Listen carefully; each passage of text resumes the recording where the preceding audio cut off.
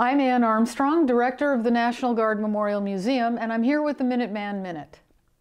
In 2005, during Operation Iraqi Freedom, Sergeant Leigh Ann Hester of the Kentucky Army National Guard took control of a firefight near Baghdad, directed her team's Mk-19s toward the ambush, and killed 3 enemy combatants at close range with her M4.